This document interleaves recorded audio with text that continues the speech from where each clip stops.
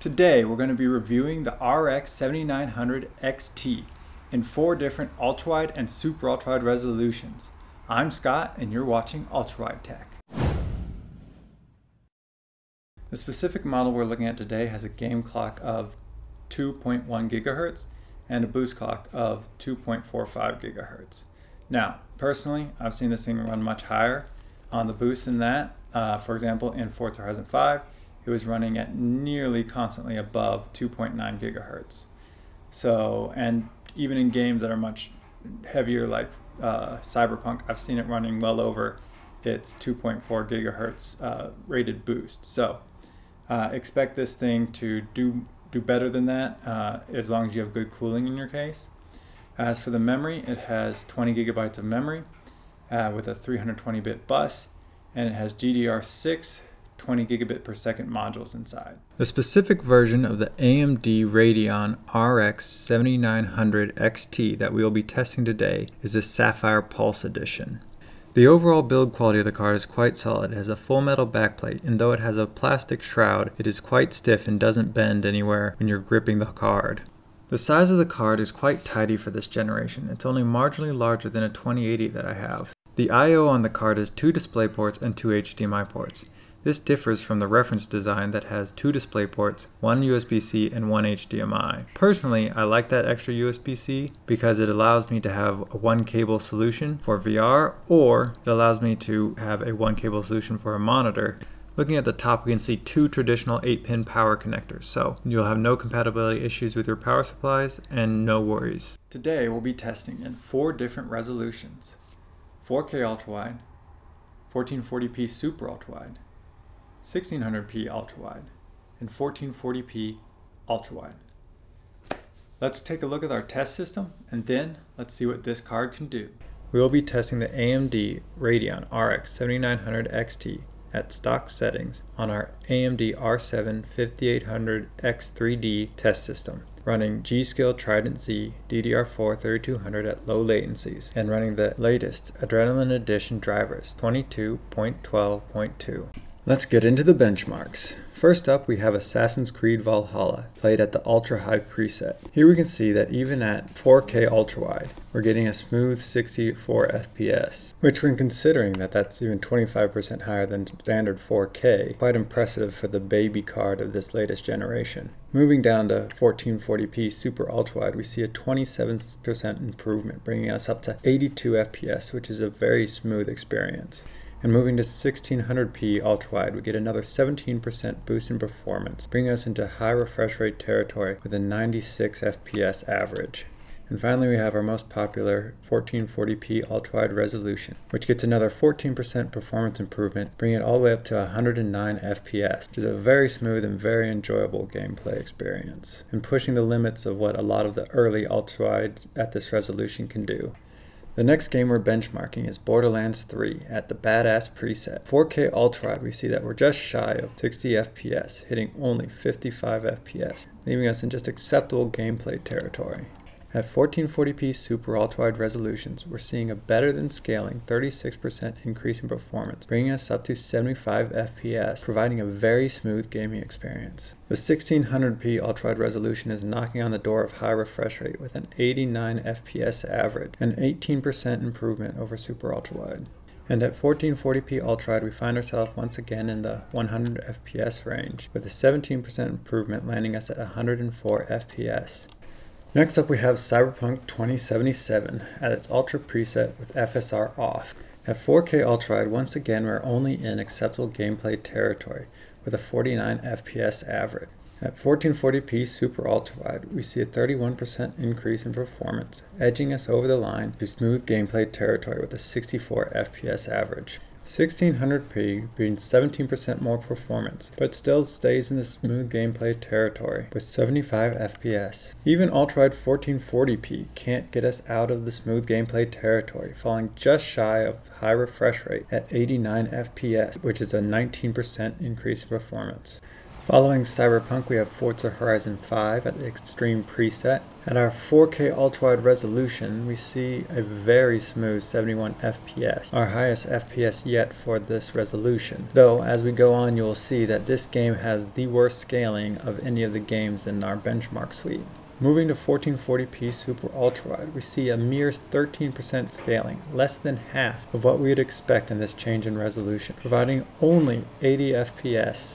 Again, at 1600p ultrawide, we see only 9% improvement, keeping us stuck in the smooth gameplay territory even at this resolution. And finally, at our 1440p ultrawide resolution, we see a dismal 5% increase in performance, barely squeaking us over the line into high refresh rate territory with a 91 FPS average. We do see more than margin of error scaling in this game, so it doesn't seem to be a CPU bottleneck, but there's something else in the game engine limiting performance at the lower resolutions. Here we have the very clean looking Hitman 3 running at ultra settings. Our 4K ultrawide results bring in a very smooth 82 FPS. When moving to 1440p Super Ultrawide, we see a very nice jump in performance by 38%, bringing us all the way to 114 FPS.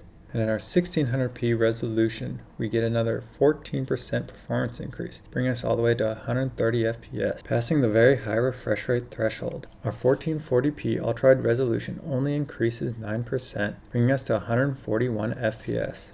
Up next, we have our second Horizon named game in this benchmark suite, with Horizon Zero Dawn being played at its ultimate quality preset. Here we see our 4K ultrawide coming in at a smooth 66 FPS, delivering very enjoyable gameplay for this type of RPG. Moving to our 1440p Super Ultrawide resolution, we see a tremendous 62% increase in performance, bringing us up to 107 FPS for a very nice high refresh rate experience. Though when we move to 1600p ultrawide, we see a regression in performance by 5%, giving us only 102 FPS. I double checked these results and ran both of them again just to confirm that that was really what was happening, and it was. My guess as to why this is that crowd density in this game tends to be focused in the center of the screen. So when walking through the city, we go through a lot of narrow hallways, meaning that the extra resolution of the Super Ultrawide is just rendering more wall and not the crowd themselves, artificially boosting its FPS. Finally, at 1440p Ultrawide, we see a 14% improvement, bringing us up to 116 FPS. Despite some wonkiness in the resolution scaling, the overall experience the 7900 XT is providing in this game is very good. Up next is the very fun and funny Marvel's Guardians of the Galaxy, being played at its Ultra preset. At our 4K ultrawide resolution, we are nearing the high refresh rate threshold with a game performance of 84 FPS. At 1440p Super Ultrawide, we're getting 29% more performance, bringing us into a very nice 108 FPS for this game. At our 1600p Ultrawide resolution, we crossed the threshold for very high refresh rate for the first time, delivering 127 FPS, which is an 18% improvement over 1440p Super Ultrawide.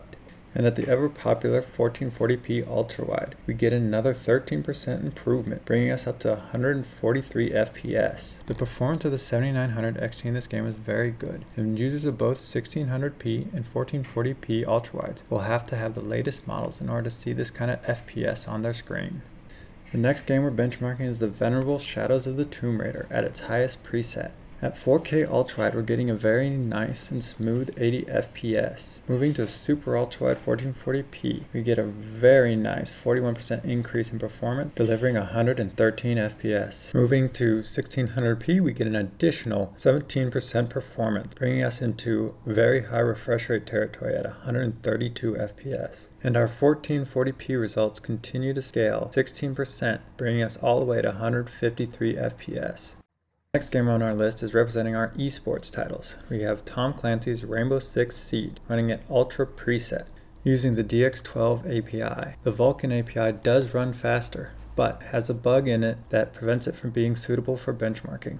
Here you can see even the 4K ultrawide resolution is running at extremely high frame rates, hitting 241 FPS. Moving down to 1440p Super Ultrawide, we see an impressive 40% gain in performance, boosting us all the way up to 339 FPS. The 1600p Ultrawide gets another 15% increase in performance, taking us all the way to 390. And the 1440p Ultrawide results continue to scale, another 17%, bringing us all the way to 455 FPS. Currently, there are no ultrawide monitors that can even hope to keep up with these refresh rates. And the final game in our suite is Total War Warhammer III, running at ultra presets and using the battle simulation.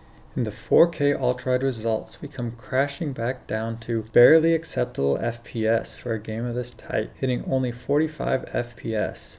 Our Super Ultrawide 1440p resolution sees some nice scaling of 37%, bringing us back into smooth gameplay territory.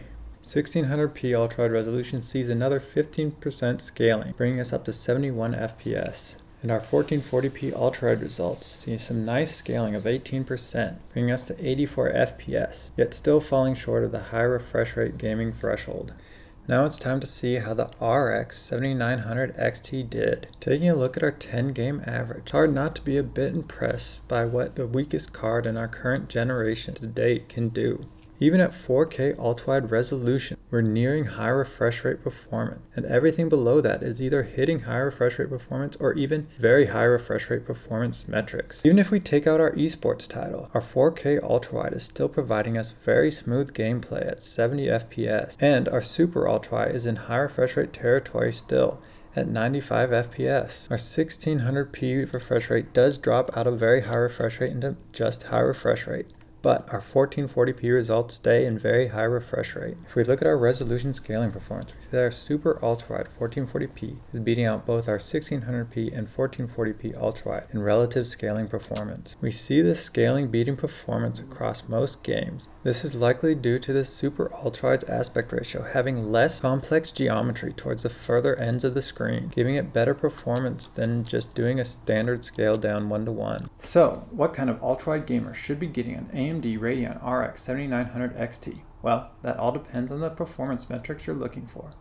Do you just need smooth gameplay for your casual games, or do you want high or even very high refresh rates for more competitive gameplay? If you just want smooth raster gameplay, then any of the ultrawide resolutions tested would be happy with this card, which is incredible to say considering how hard a 4K ultrawide monitor is to drive. And if you still find yourself wanting more performance in one of the harder to run games, then 8 out of the 10 games tested have some kind of advanced resolution scaling available to the RX 7900 XT, be it FSR or XeSS. If you need high refresh rate gameplay, then this card works for all resolutions but the 4K ultrawide. And if you need very high refresh rates above 120 FPS, then you will need to be a 1440p ultrawide gamer. Now with all that said, just because this meets the performance threshold doesn't mean it's a great buy for you. There could be better value products out there. The obvious one is its big brother, the XTX, which for a bit more money buys you a bit better value. Though I have a sneaking suspicion when we see all the third-party vendors' cards come out and become available to actually purchase and not constantly sold out, you will see the 7900 XT stay close to MSRP and the 7900 XTX creep up to be a little bit closer to the 4080's pricing, assuming that Nvidia doesn't do any kind of price cuts on the 4080, being the price to performance gap more in favor of the XT card than it currently is. I hope this video helped you figure out whether the RX 7900 XT was the right card for you.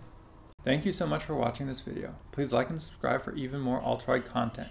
If you have ideas for what we should be working on next, please leave them in the comments below. There are links in the description for all the products that we featured in this video.